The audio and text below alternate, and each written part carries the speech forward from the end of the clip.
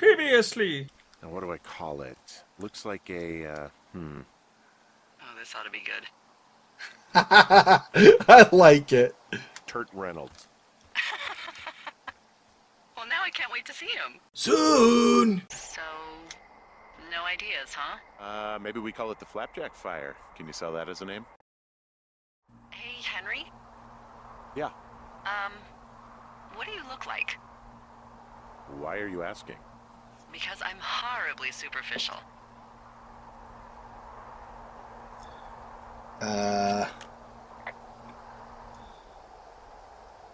This isn't that hard. I could be Tom Cruise's good-looking twin brother. Oh, that's too bad. I read in People he's like 5 foot nothing. Yeah, well, you can't win them all. Okay, well, that gives me a good start. Now let's see. In my scope, I can only tell you're a white guy wearing shorts. It's hot. And maybe, by the way, I'm not white. It's not very, PC or whatever they say. Oh my god, you are the whitest man. Wow. I don't need a spotting scope for that. And if not shorts, then what do you normally like to wear?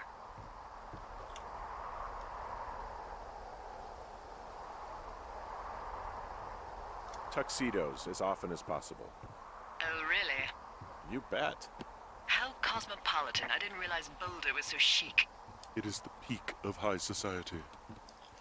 Good to know, dear, yes. Now tell me about your face. I'm looking at you across the bar. What do I see?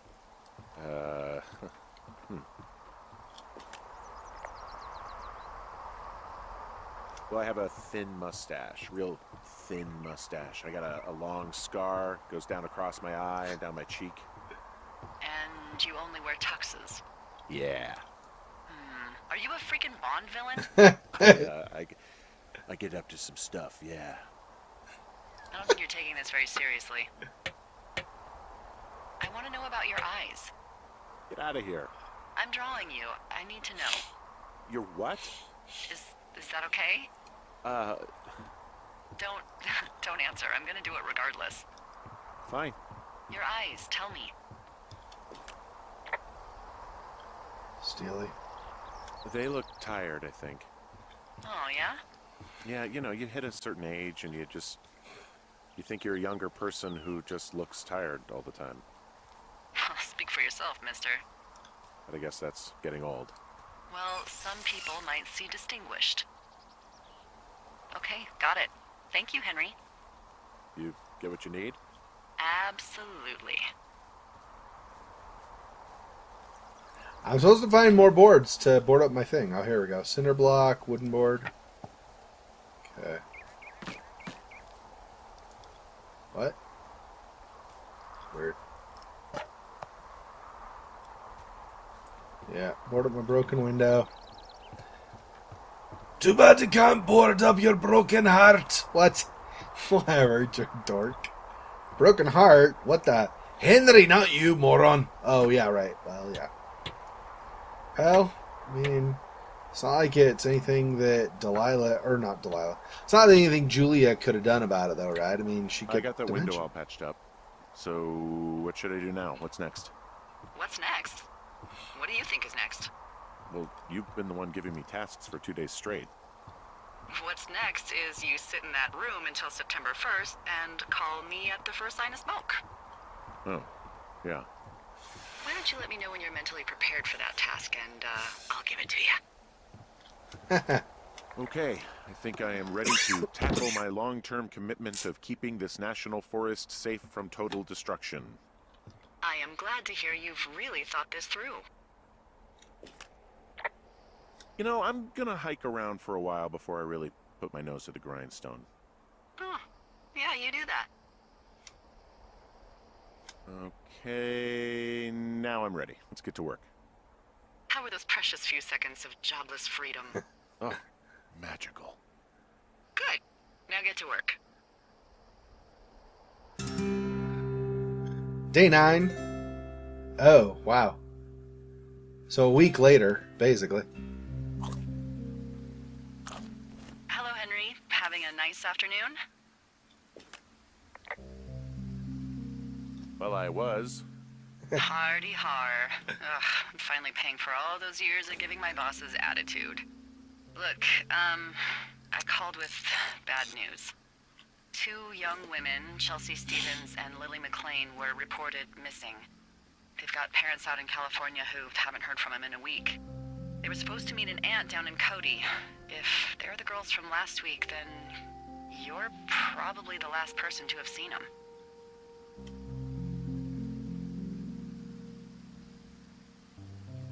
I didn't do anything to them. What about their camp? That wasn't me. You know that. Don't get defensive. Look, it's not gonna be an issue.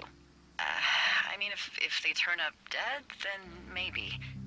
Should I just not say anything and save us the trouble? I think it's worth mentioning something. Yeah. I'll keep it vague.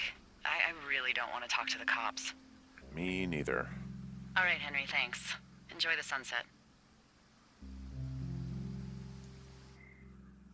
Day 15. Wow, we're jumping forward now. It's gonna get even worse. Henry? Henry, wake up.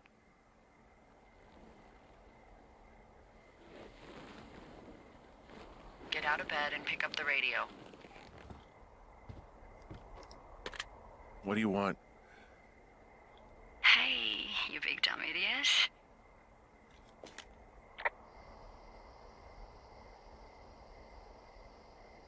Hi, Jules.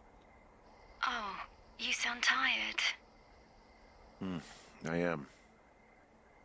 Are you having a nice time?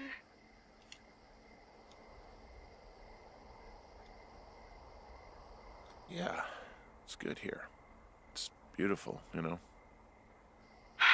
That's great, Henry. Really great. Well, I'll let you get back to sleep then. Okay, Jules. Delilah seems nice. Sure.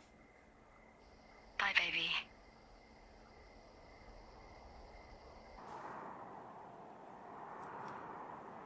Oh. Interesting.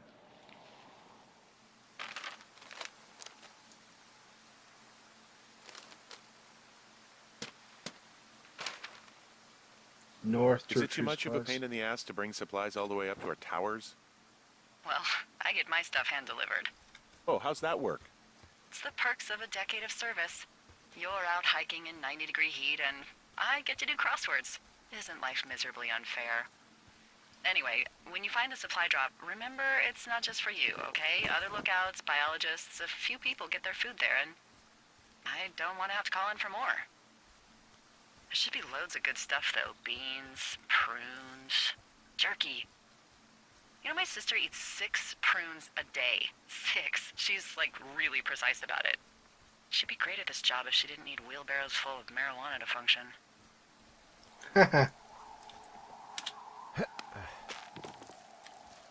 Back up, I guess, where we were like, 2 weeks ago. 2 weeks ago, you called me in the middle of the night.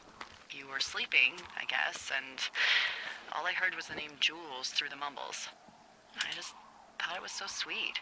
I wanted to wake you up, but then I thought maybe you were having a nice conversation, and I'd just be spoiling it. I hope you're doing okay, you know, when it comes to her. Can I stop in the middle? I am. Good. I'm glad. Look, so a couple of months before I took this job, I was with this guy, Javier. He's incredible, caring, sexy as hell. He was a driller down in Casper. We dated for almost 5 years. I was working with the Wyoming Outdoor Leadership School, and I was obsessed with it. I wanted to be an instructor so badly. And I was sure I was going to marry Javier as soon as I could be bothered. Walls was also a good excuse to get out of town, drink whiskey in the mountains, cut loose. Then, Javier's brother got killed working in Gillette, and for some reason, I didn't come home. Javier said it was fine. He'd go to the funeral, take care of his mom, stuff like that. It'd be easier solo. When he came back, he left me. I came out here. I lied and told my sister he fucked our neighbor. I've just lied about it for over 10 years. And, for some reason, I wanted you to know. I figured you've told me so much about you, so, you know, there's something about me. We both fucked up.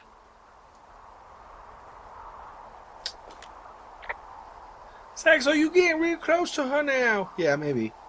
I don't know. Well, they're friends, I'm sure. They talk probably a lot every day. All right, I got everything I need out of here. Time to chow down. Just yours, right? Who do you think I am? Day 64. Man, they're doing a lot of jumping. Okay. You've got a front row seat for what might be the biggest fire of the year. Yeah, it's really going. I'm gonna call it in. They'll send in a hotshot crew for some suppression, but I bet we'll be stuck with her for the rest of the summer. And she doesn't have a name yet. I usually think of something funny or something practical or a little risque when coming up with them. But why don't you do the honors?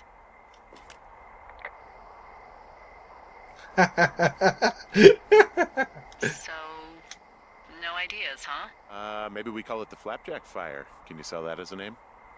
You really like that, huh? Yeah, I said I did. It's funny. Fair enough. Flapjack Fire it is. They'll probably ask me if it was a camp cooking accident or something. So there's this creek down the hill, and, you know what my favorite thing to do is? What's that? I love to take a bottle of whatever I have on hand, plunge it deep into the water, and let it chill in there all day. And then, on nights like tonight, when it is so disgustingly hot, I have something nice and cool to drink. I learned that from my sister in Santa Fe.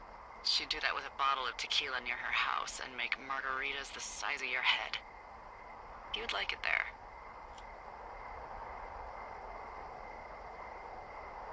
I've had one too many bad experiences with tequila. I'm a little reticent to try it again. Well, maybe you just need a new, good experience with it. Yeah, maybe. Are you looking at the fire? No, I'm not.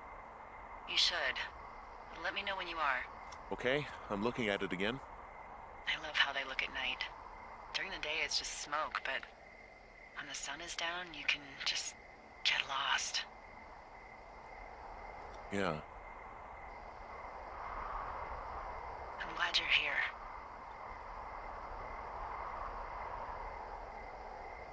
Why do you say that? Because I do. I'm not crazy. I mean, we've had such a good time, right? Yeah, I think so. I don't talk to the other lookouts as much as I talk to you. Not in the same way. And I know you're not really available, but I want you to know, well, maybe it'd be nice to get together at the end of the summer. Look, we don't have to plan or even talk about it. I'm just having the thought. I wish I was over there. Really? I wish you were too. We could sit outside. We could talk without these radios. We could, you know.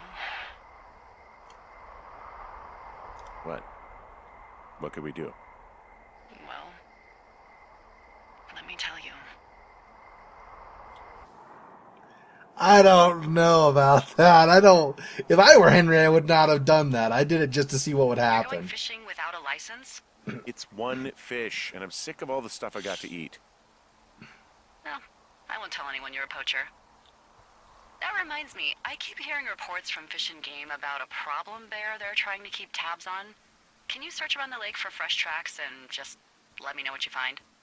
There was a crew burning fire lines out to the east, and, you know, I think sometimes it riles up the wildlife. Does problem actually mean murderer? Like, how Charles Manson is a problem cult leader? Oh, come on. You just have to look for tracks, that's it. Yeah, well, I've seen what they can do to a tree, and trees aren't even food. Thank you, Henry. Yeah.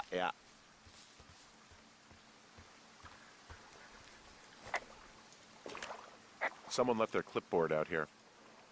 Huh. It could have been one of the Fish and Game folks. See if there's a name or a credential or something. I can call it in.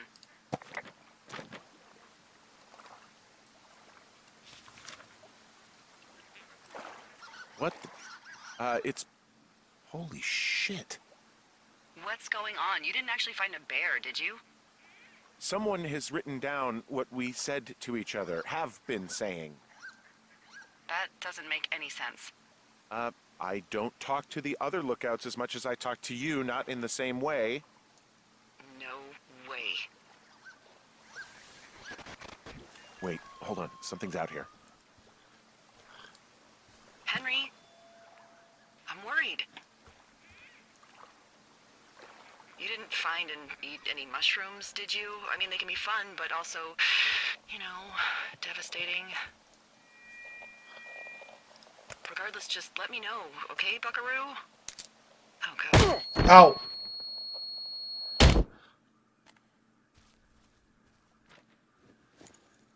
Henry? Are you there?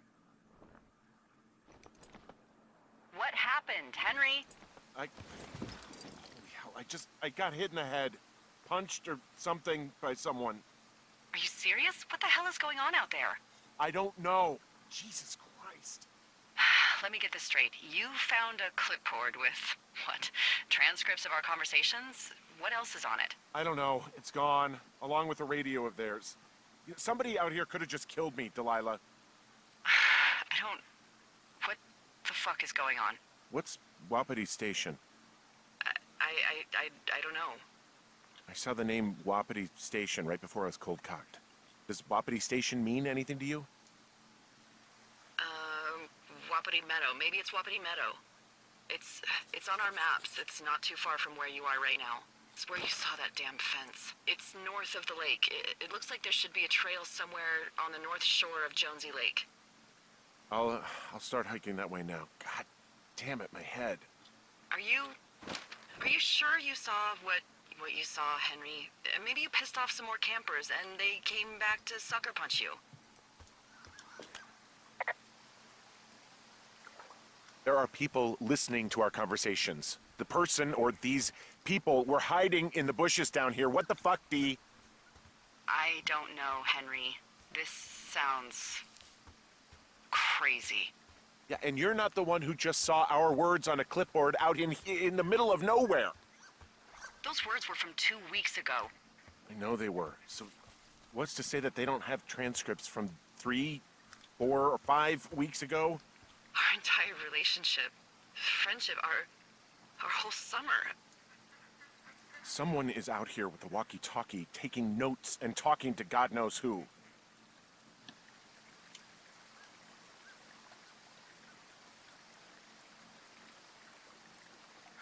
We should just get the hell out of here. Oh, it's a 2-day hike. You're welcome to do it, but you're gonna catch hell from the service and have to explain yourself. Plus, there's a fire burning across Rose Creek. You hiked through there on the way in. Call someone and tell them to come get me. I am not going to book a $15,000 helicopter ride for you. I'm not doing it. Okay, we can't freak out. There's got to be a reasonable explanation for all of this. You're right. You're right.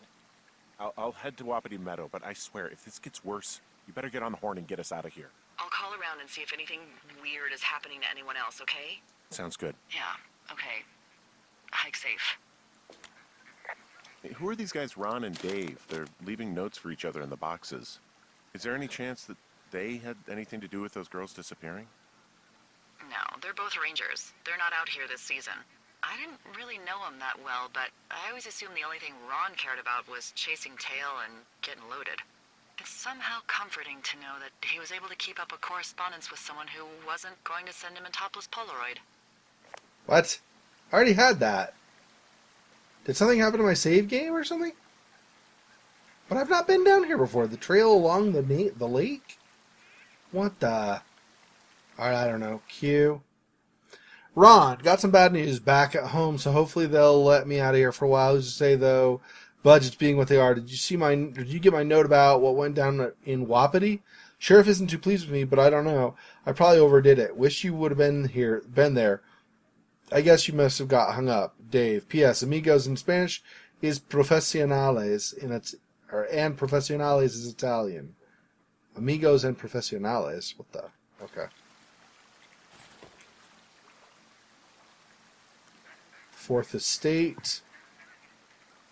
Richard Sturgeon. Neil Black thought a trip to California would do him good. He'd soak up some sun, drive a comfortable, and maybe even enjoy a drive a convertible, and maybe even enjoy a poolside drink with a tiny umbrella.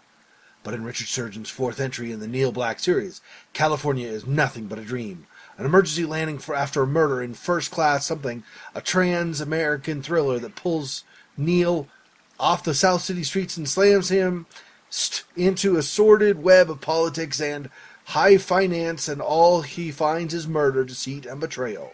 Fourth Estate is new territory for Sturgeon, and it's not to be missed. Great and stuff. I was chucking on the ground. Nobody wants it anyway. There we go. Nothing else. Nope. Alright.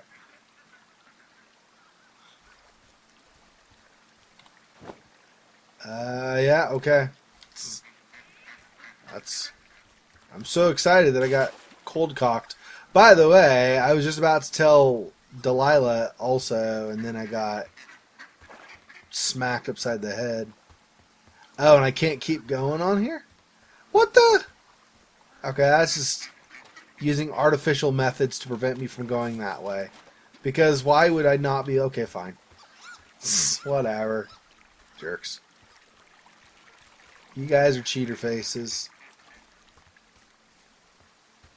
Go up this way. Wait, what? Am I going down? Nah, I basically want to go north, so I guess.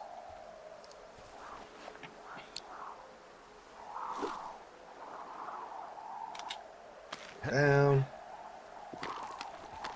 If this is even the right way, I should check my map. Let's see.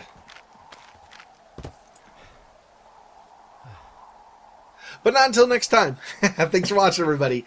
This has been number 5 of my playthrough of Firewatch. I am Xexor. If you like this video, don't forget to smash the thumbs up. Helps a lot. If you haven't already done so, don't forget to subscribe. Follow me on social media. The reference is at the end of the video, and in the description we'll show you where you can do that. I will let you know about the latest on my channel, like giveaways when I'm able to afford to do that. I'll give you reminders about live streams every week, and so on. Thanks for watching, and I'll see you next time. Till then. Peace. Oh, got the crucifix. Forgot so loved. What the? Friggin' freako granny. You're finally dead. Screw you, granny. Screw you. It's okay. Nobody cares about you. Yeah, me, Xexor. Well, I don't know.